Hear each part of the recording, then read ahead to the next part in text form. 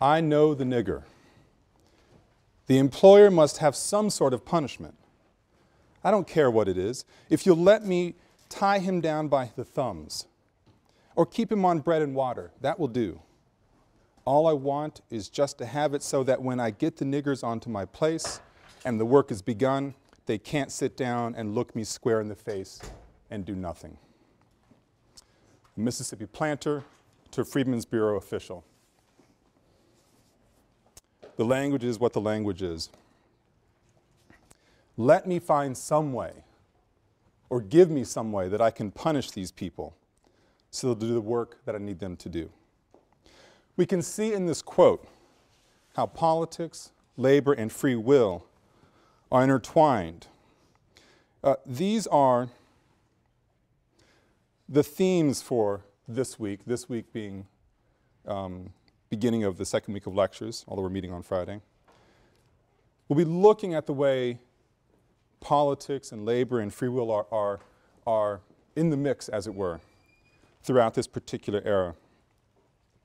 We're moving this week from the very end of the Civil War, 1865, to about 1877, well, at least for this lecture, excuse me, a period known as Reconstruction.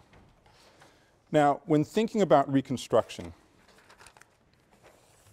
the general attempt by the Union, or rather by the United States, to bring the Union back together, when we think about Reconstruction, it's really important to understand that we're talking about an evolving set of ideas, an evolving set of political strategies.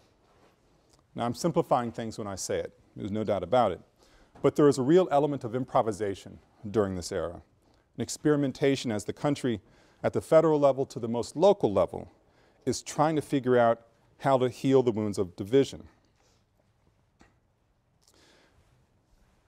I want to map out for you the basic chronology of this era.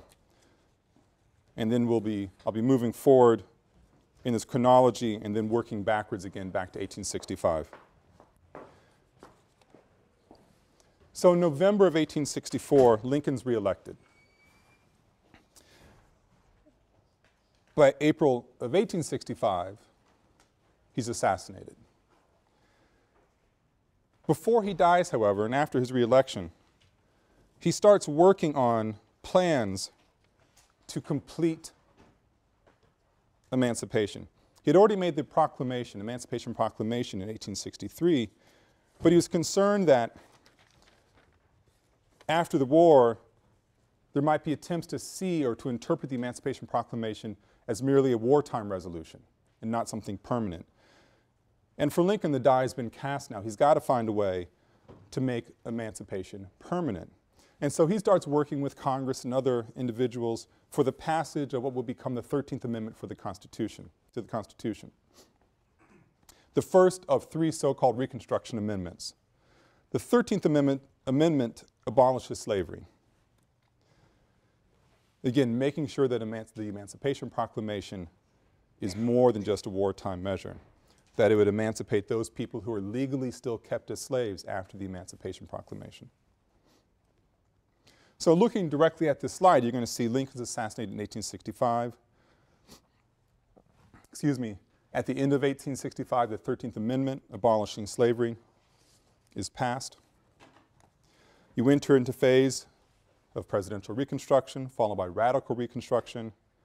Then you have the two other Reconstruction amendments, the 14th, establishing the lines of citizenship and guaranteeing due process.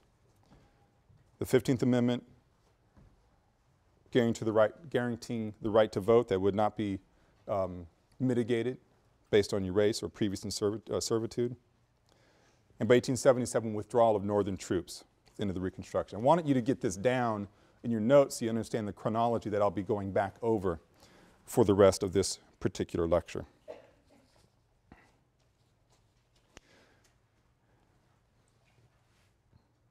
So Lincoln's reelected. He's building a plan, advocating a plan that would turn into the 13th Amendment, calling for a complete end of slavery in the United States. Things aren't looking good for the South. It seems that the North is going to win the Civil War. Even before Lincoln's assassinated, he seems pretty certain that's going to be the case. And so several central questions, now that the tide is turning this way, simply have to be addressed. And these are the questions that are really I'll be spending the lecture addressing. And the questions might seem kind of strange to you, but as you'll see, they're rather relevant to the ways in which whites and blacks are responding to this new era in U.S. history. What does one do with blacks now they've been emancipated? How will they be controlled? Use that language very intentionally. Who will do the work, and how will the South survive the upheaval? What I want to do, this is an incredibly complicated era, and I've always been struggling with the right way to tell this story. What I want to do for the rest of the lecture is tell the narrative mainly from a standpoint of high politics, electoral, formal processes in legislatures, for instance.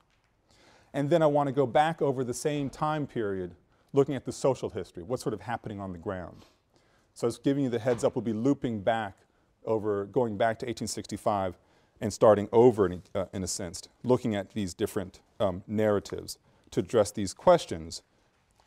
What do you do with blacks? Who are they going to be controlled? Who will do the work? And will the South survive the upheaval? Now, before Lincoln is killed, he starts trying very aggressively to figure out the best way to reunite the country after the war.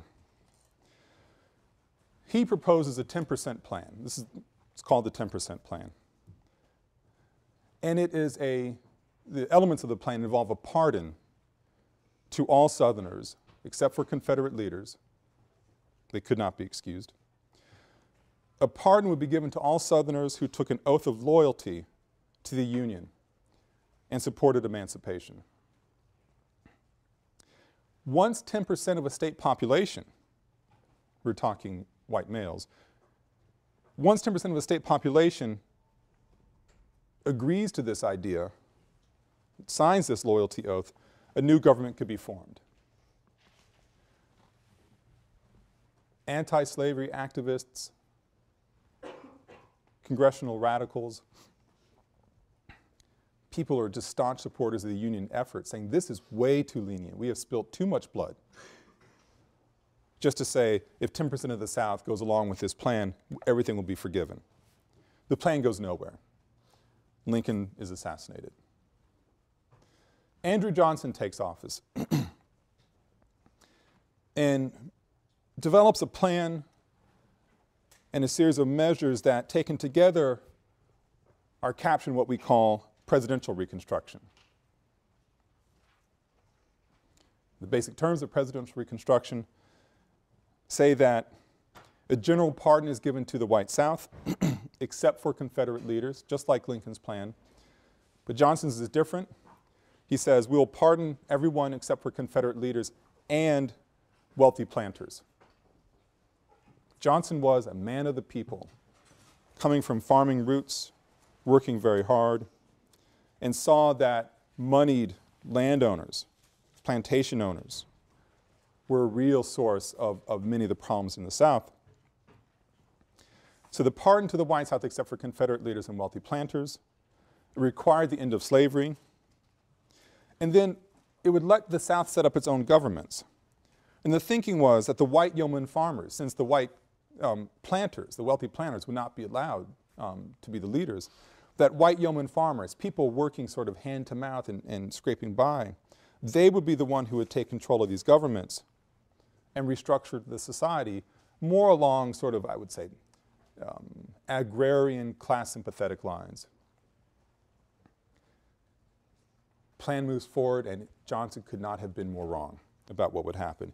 He thought that there would be a new egalitarian ethos in the South, and what happened is that once the whites take over office, they begin to answer the set of questions I posed at the beginning of the class in terms of what to do with blacks, with a rather curious set of answers. They enacted the so-called black codes. I'm going to skip over the black codes for the moment, say that for the social history part of the lecture, but they enact the black codes. The answer under Johnson that the white governments in the South provide does not look a whole bunch better than slavery for many African Americans. The Republicans in Congress, people who've been staunch anti-slavery advocates, are horrified at Johnson's plan. Lincoln's was way too lenient, Johnson's was stricter, but it didn't change the social order, as it turns out. And so Congress, the Republicans in Congress, they now control the Congress, sets about fighting Johnson at every turn. Johnson has a plan, Congress overrules it. Johnson vetoes Congress's decision, Congress beats back the veto. I mean, the government is just locked in this battle at the federal level on all manner of issues. During this period of federal inside battling, I suppose one could call it, Republican-controlled Congress pushes through the first Civil Rights Act in 1866. It pushes through the 14th Amendment, delineating the terms of citizenship and due process. Due process is something you'll be hearing being incredibly important from freedom struggles as we move forward in this class. And the Congress threatened South's representation in Congress if blacks were denied the right to vote.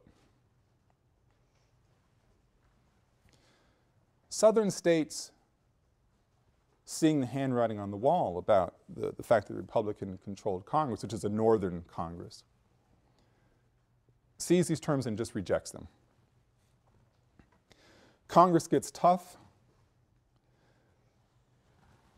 and ushers in a series of reforms that become known as Radical Reconstruction or Congressional Reconstruction. They are the same thing, Congressional Reconstruction, Radical Reconstruction. Bless you.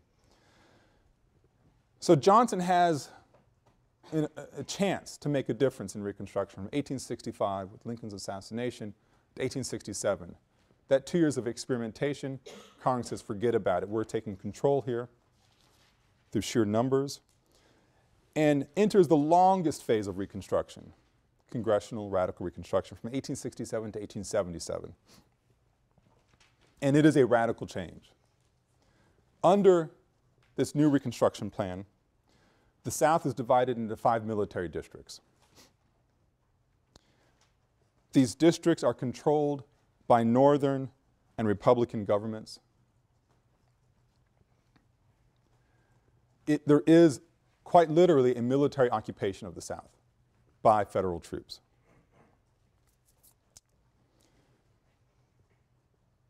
Congress pushes through the 15th Amendment in 1870, guaranteeing blacks, and this is black males, please understand, guaranteeing them the right to vote. If you've been a slave, doesn't matter. If you're black, doesn't matter. You have the right to vote.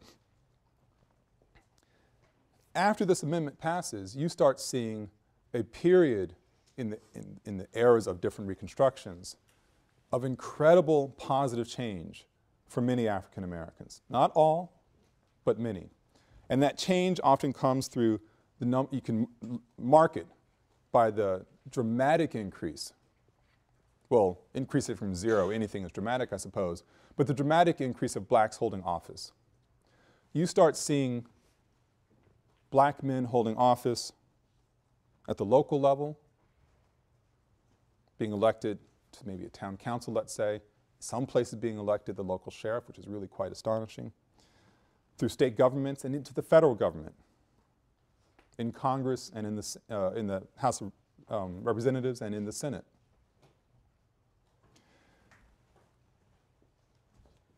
The change in representation, that there are blacks in government at all levels, is astonishing on many levels. What is even more astonishing, and I'll repeat this fact in about 10 weeks or 11 weeks, is that the number of black elected officials in the federal government, House of Representatives and Senate, blossoms during this era. At the end of Reconstruction, which I'll start talking about in the next lecture, those numbers start to evaporate. And the numbers do not return as far as federal representation of blacks coming from the southern states, does not return until Bill Clinton's elected president. This is a radical change. And it is so radical it could not be sustained, as we'll see. But for the moment, in 1870 through 1877, at the level of politics, electoral politics, it seems there is a real opportunity for change as far as representation. At the local, the state, the federal level. All of these changes, federal occupation, military occupation of the South, setting very aggressive terms about how the Southern governments could be reformed and readmitted to the Union, having blacks hold elected office. All of these changes tear at the social fabric of the South. What I want to do for the next bit is to start looking at these changes sort of on the ground, trying to help us understand the ways in which things had shifted fundamentally for whites and African Americans at the moment of the end of the Civil War. Now, as I alluded earlier to the question, what are you going to do with blacks? The central question of the era is what one does with blacks springs out of the fact that freedom meant different things to different people. Freedom meant liberation for blacks, and that part is obvious, certainly. For whites, at that moment of liberation, those who had slaves from small slaveholding households, 2 or 3 slaves to plantations, it means an immediate loss of labor. For blacks and whites, it means an immediate sense of profound instability in the social fabric. In a very curious way, it means for blacks a more dangerous situation, dangerous moment. Slaves' bodies, it's all right. Okay. Slaves' bodies had value, literal value. You were property. If someone thinks you did something wrong, black person, and offends a white person's sensibilities, and the white person decides to strike me, hit me, hurt my body or something, that white person has damaged property that belongs to somebody else, and they had to make restitution. After the end of the Civil War, black bodies were, from a financial standpoint, they had no value. Now, I remember actually making the statement during a public lecture at a library during a series of lectures in San Diego, and someone got very upset with me. Everybody has value. I mean, yes, everybody does have value. I'm talking in literal dollars and cents. Black bodies don't have value after the moment of the end of slavery, and you can do what you want to with them. Freedom, you can't discount. It's important for African Americans, the moment of liberation. But profound instability you can't ignore either. Now, since the Southern economy is devastated after the war, during the war and after the war, since there's a loss of labor that is profound, white planters want a quick return to plantation labor. You got to get crops in from the field. And they understood that we don't have slaves anymore, but there's got to be a way to get gang labor reorganized, have an overseer. At the same time, white planters want this. Blacks who have been working on these plantations, for example, they've got to find a way to put food on their table, but they want to have economic autonomy via land ownership. They want to have their own farms. White farm owners want blacks to sign labor contracts to commit themselves to work on the farms. Blacks reject this, saying they expect the federal government to help them out. They expect the federal government to redistribute land. So you have these really intense conflicting expectations that are directly related to conflicting senses of what freedom meant. Now, if you look at some of these items on the screen here, I'll start talking about them. You'll start seeing where these expectations come from and why they would be so conflicted and complicated. Now we're back in 1865. Johnson's the president. He wants to see the Southern economy back on track and wants blacks back to work immediately. The question is how to do it. He allows Southern governments to reestablish themselves under presidential Reconstruction guidelines. And once they do, a lot of these white governments start answering the question what to do with blacks and establish black codes. Now, black codes were a series of state-level laws aimed at answering the question what to do with his newly freed population. There wasn't a single set of black codes. They range broadly. Some are more strict than others, but they're just taking together a series of legal concepts that are seeking to create a new labor system that essentially put blacks back to work. Now, you look at the codes, you'll see they authorize blacks to acquire property, something blacks certainly wanted. It authorized blacks to marry, something they were not allowed to do when they were slaves. It authorized blacks to make contracts, sue and be sued, testify in court against other blacks, mind you. All of these things are essentially brand new. So the black codes, on the surface, at first glance, seem to be a way of trying to give blacks some citizenship rights they didn't have before. But you look a little more closely, you'll also see many other guidelines that make it clear that the black codes are about labor stabilization. Now, I'm lumping all these things together here. Some state codes required all blacks to have an annual proof of one-year labor contracts. Basically, you had to sign up saying, I'm going to work this plot of land at this plantation, I'm going to work in this shop for the next year, and I won't leave.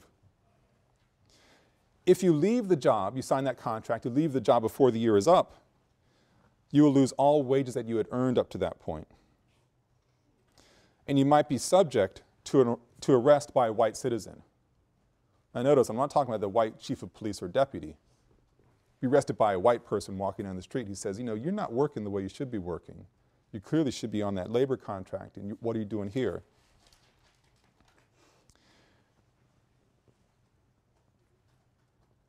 Some black codes would say that blacks couldn't steal labor, or else they risked a $500 fine. And then, I mean, a ridiculous amount of money. Now, stealing labor, that could be interpreted as not working hard enough, or that could be interpreted as, when you're working this plot of land, saving a little bit of that part for yourself. Not maximizing the return on the investment, essentially, that white property owners had made. If you steal labor, you could be fined $500. In other states, blacks were forbidden to rent land in urban areas. The notion is, if you have them closer to a city, you might have critical masses developing, African Americans or property owners, or at least renters. They might be able to develop their own economic opportunities through informal networks. Essentially, allowing blacks to rent property in towns gave them too much autonomy, the fear was. Black codes forced black women back on farms.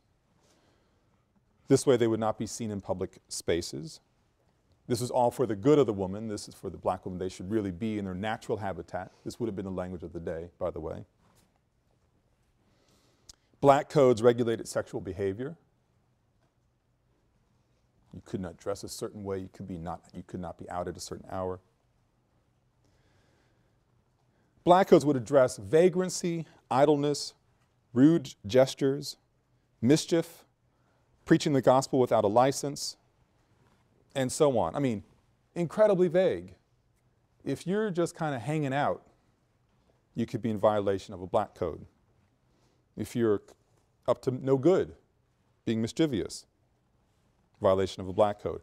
And all of these could lead to fines or involuntary plantation labor. Black codes forced apprenticeships on black minors, black young people, not minors, minors. They would have to work without wages. It's mainly orphans or children of poor parents. Many of the black codes said that blacks could not hunt or own weapons. This is a very important limitation because you're in the rural South. You shot your food. But the idea was we start giving blacks guns, they may not shoot food, they may shoot us. So blacks can't hunt or own weapons. So you take all these things together, and again I've lumped many different states' black codes here. It's clear that while everyone wants the Southern economy back on track, I mean everybody does, there's no rational way of justifying doing it via the black codes.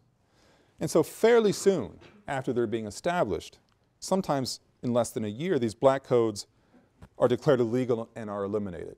So we're talking about a brief moment in time.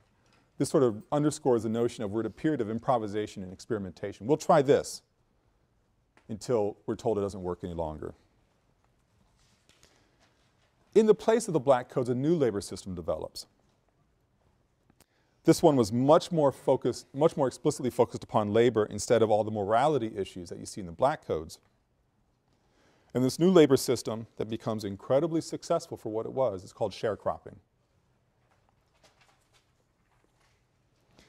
Sharecropping revolves around credit. The whites own the land, the tools, the seed, but they didn't own the labor. That's what blacks controlled. So blacks could use the land, the tools, and the seed, but they did not get paid in cash. Instead, they would rent the whites' property and their tools, etc. In order to get the seed, they'd have to go to the company store for their purchases. And the store would be sort of like Durfee's, exorbitantly priced. So, if a bag of seed on the market, I'm making up the numbers here, might have cost $1. At the company store, maybe it's 3 credits, 3 units or something like that. So sharecroppers would pay for their food, their seed, etc. with their shares, their portions of the crop that they were growing and later harvesting for the landowner. At the end of the year when the crop in question, let's just say it's cotton, which it would have been for a tremendous amount of this system. When the cotton is taken to market, the cotton that black sharecroppers had planted and harvested, they would not be able to go to market with the cotton crop.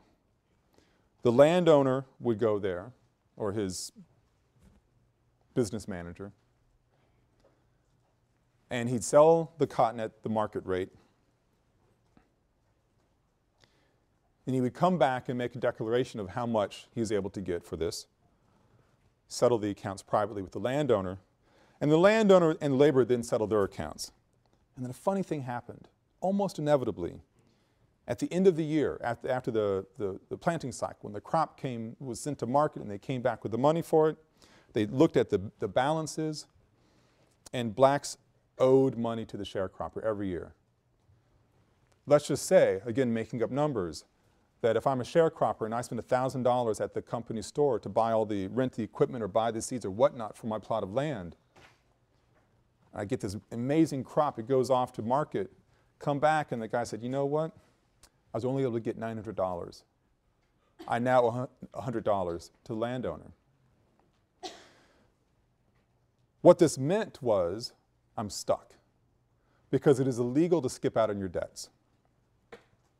So the sharecroppers are required to go back to work for the same person in an attempt to eliminate the debt.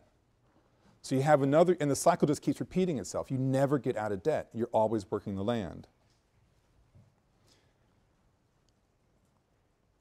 What this meant is that, maybe you aren't being whipped by an overseer, but you are in perpetual servitude as far as your labor and debt is concerned to the landowner.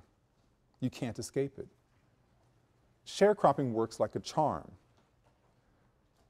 It really begins in earnest in the mid-1860s, or the later 1860s. It is still popular in the South through the 1940s. only with systematic mechanization of farms do you have sharecroppers being relieved of that particular economic cycle. So wide attempts to answer the question of what one could do to get blacks back to work revolved around various attempts, whether it's through the black codes or the sharecropping system. They revolved around various attempts to recreate slavery, but with a different name and a slightly different nature.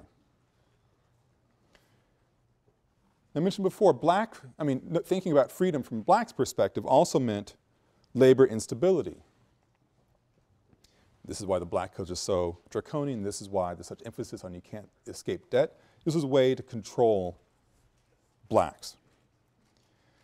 Now remember, blacks had expectations too after the Civil War is over. They wanted their freedom. They got their freedom in a literal sense. There's no doubt about that.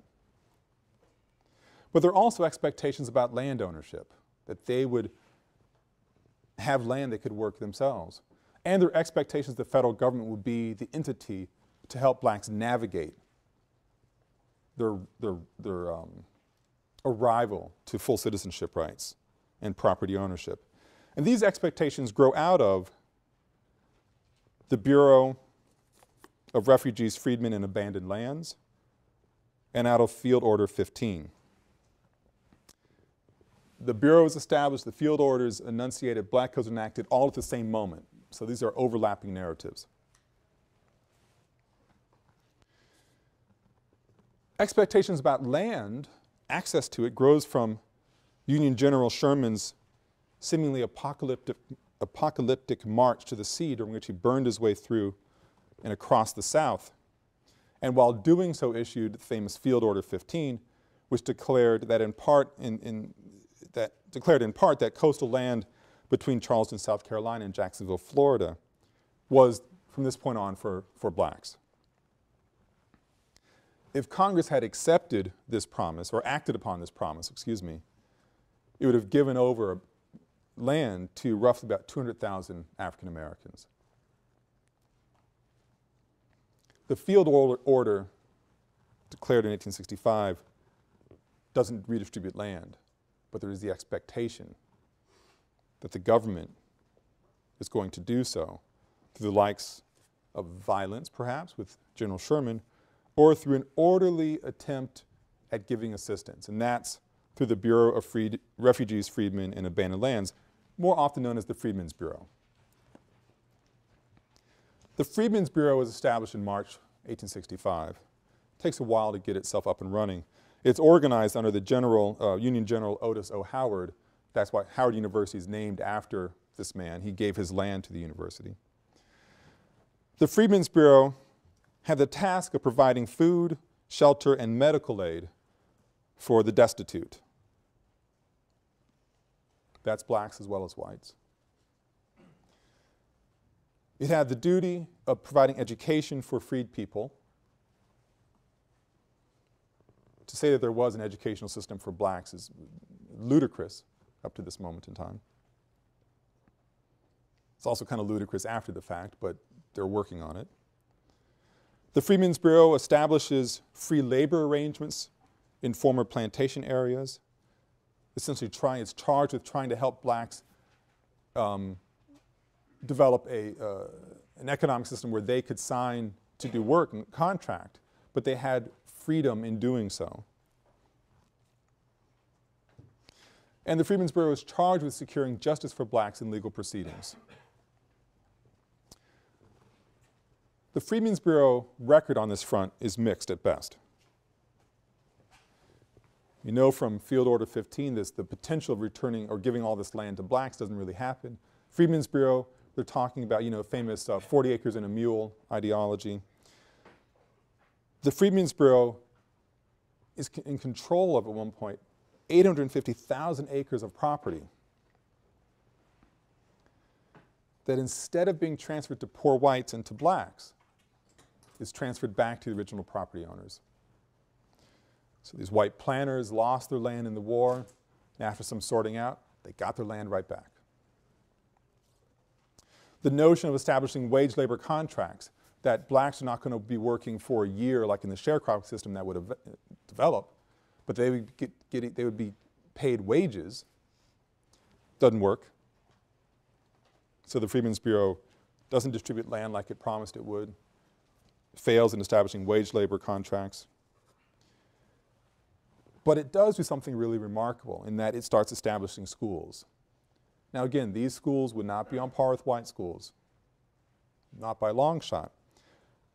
But again, when you start from zero, any change is a radical change. So from 1865, the moment of its founding, to 1869, 3,000 new schools for blacks, these are shacks essentially, are established.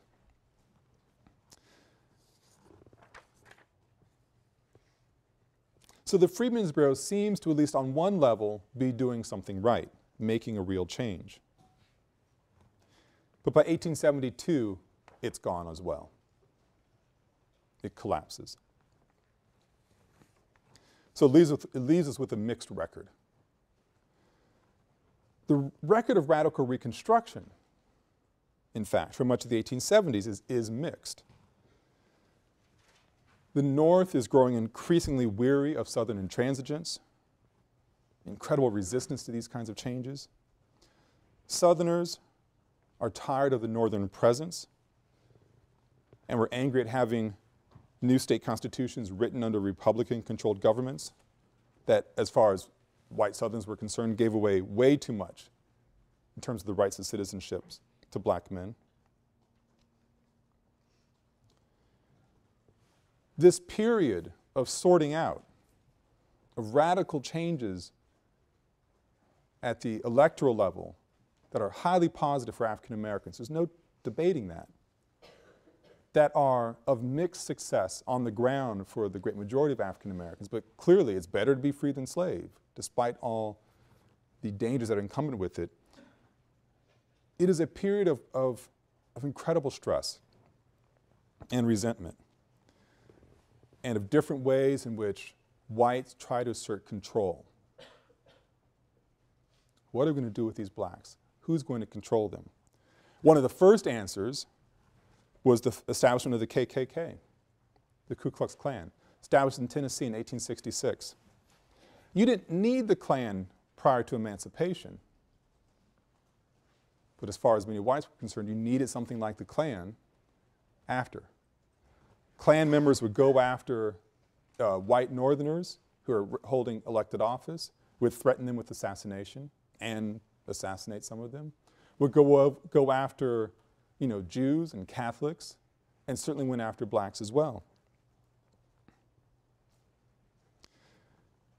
Klan forms in 1866, but remember, this is a period of military presence from the North and the South, and under General Grant, the Klan is wiped out within 2 years. For a while. But even though the Klan is wiped out, you can see through this era, 1865 to 1877, rising tides of resentment, chafing by white Southerners, rising tides of I guess one might just say impatience by black Americans, saying, when are we going to have a real change? And real change did come, but not in the way that African Americans had hoped. 1876, it's a presidential election. The two men left standing are Samuel Tilden, a Democrat, and Rutherford B. Hayes, a Republican. Tilden wins the popular vote, but the electoral vote was unclear because the results from southern states were so contested. Sounds like recent history, in fact. A compromise, though, is reached. That Hayes, the Republican, would secure the presidency, but only if he promised to withdraw federal troops from the North, from the South, in the military occupation, let the southern states all come back into the Union. Hayes accepts the deal. The North again was exhausted by all this struggle. And with this famous compromise of 1877, Reconstruction ends. Now, with the end of Reconstruction, we hit a new period of American life, generally referred to as redemption. When the white South shall rise again, they will redeem themselves.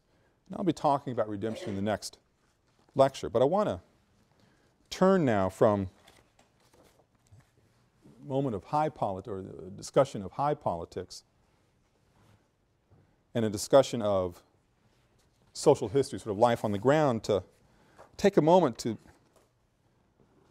look at some other types of, some primary sources that helps us understand what I'll just call the political culture of the moment.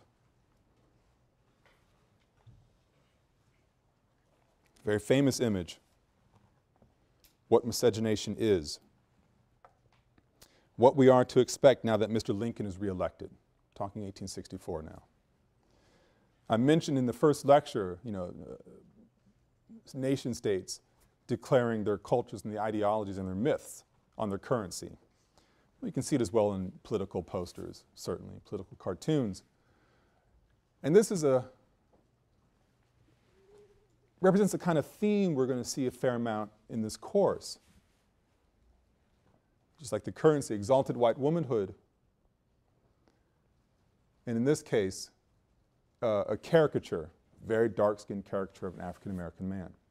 Caricature as being of black males, as you probably already know, will certainly know more, very alive and well during this period, and certainly even to today in different ways, something we'll talk about later on in the course. But a broadside talking about this is what we're going to expect now that Lincoln's been reelected. All hope's been lost. White women and black men will connect in this sort of way. Now this one I think is interesting because often the notion is that black men are assaulting white women, but in this case you have her arm is wrapped around, not in seeming protest. Be that as it may, the notion of black and white mingling in this sort of way was a profound threat. This is 1864. Now, I talked about the Freedmen's Bureau and the work that it was assigned to do. It's there to establish wage labor contracts and try to help navigate land redistribution, it seemed at first, and try to help provide basic assistance and education to African Americans. Well, in the political campaigns in 1866, after the Freedmen's Bureau has been established, you start seeing representations, again another very famous poster, representations of what Reconstruction actually means. The Freedmen's Bureau, or the Freedmen's Bureau means, the Freedmen's Bureau, an agency to keep the Negro in idleness at the expense of the white man, twice vetoed by the President and made a law by Congress. Support Congress and you support the Negro. Sustain the President and you protect the white man. Another caricature of an African American in tatters, because it doesn't really need to be dressed well, doesn't really care. Barefoot, idle, happy as can be. A white man looking on, working very hard, trying to earn his keep, do the right thing. Now, aside from this being a very famous poster, sort of capturing the sentiment or resentment about the Freedmen's Bureau being there to assist the lazy African American, this is also important to highlight the ways in which these narratives appear in surprising places and ways, or at least ways that we today might think are surprising. This is a campaign ad, not in Alabama, not in Mississippi, but in Pennsylvania. It's an ad regarding an election in 1866, pitting John Geary, Republican, against Heister Clymer for the governorship of Pennsylvania.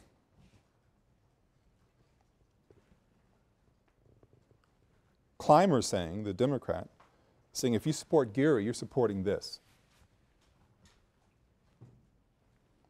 Black idleness. From the same campaign, I mean this is dramatic, I think pretty dramatic as well, but you see the notion of caricature and ideals of white beauty, but in a different sort of way in the same campaign, another broadside. Pretty direct here. Clymer's platform is for the white man. Geary's platform is for the Negro. Read the platforms. Again, if you're supporting Geary, represented here by the grotesque representation of a black male. If you're representing gear, you're representing all of those things that are wrong about excess, idleness, illiteracy, sexual aggression, all these things that are associated with black male, especially in this case, black male behavior. If you support a climber, you support someone who's educated, who's refined, who's disciplined. So we go from this image, which is a sort of a grotesquerie, very busy, lots of different text and representations, to this one that's cleaner, as it were, more upfront about its representations, to an 1868. These are typical, these are not exceptional advertisements. In 1868, in the Democratic presidential primary, New York Governor Horatio Seymour, who was the governor of the state during the New York City draft riots and who did not pursue the draft rioters, the Irish who burned parts of the city and attacked and killed people and attacked the military, he didn't punish them, and he's a Republican now, and people thought that he was a traitor to the Union Army, or to the Union, in support of the Confederacy. Anyway, New York Governor Horatio Seymour is running with Francis Blair from Missouri for the Democratic nomination. And they announced their ticket. Couldn't be more simple. Our motto, this is a white man's country, let white men rule. So you see a range of images here that have been popularly distributed. Pennsylvania race for governor, presidential primary, again a northern governor, in this case represented on the presidential part of the ticket. A language, a visual language, and sometimes just flat out words, of course, making it clear that this era of transition is not an easy one, that there's intransigence in all different corners, in all different regions from different perspectives. And if you're thinking I'm overreading these things, let me just show this last image that sends a message to Northerners who are coming down to save the South, take over the South, occupy the South. Carpetbaggers, people who would load up their things in a bag from the North, come down to the South and set up a government, set up a business to take advantage of Southern resources. Certainly a lot of them did. The South had an answer for these people. And you would see posters up on, plastered onto a tree or a wall that would simply say this. This is the nature of the sort of visual conversation, if you will, of this moment in time. A period of tremendous sorting out, a period, it seems, of incredible possibility and hope as far as the elected realm is concerned for African Americans, a period much more complicated on the ground for African Americans and for poor whites, certainly. A period of growing or sustaining intransigence by white elected officials in the South, and a period where white elected officials in the North aren't quite certain about this whole period, this whole idea of trying to reconstruct the Union along these terms. The answers that I posed at the beginning of the class were answered, the questions I posed at the beginning of the class were answered through these narratives, and we'll see some more answers when we resume class the next session to talk about redemption. Thank you.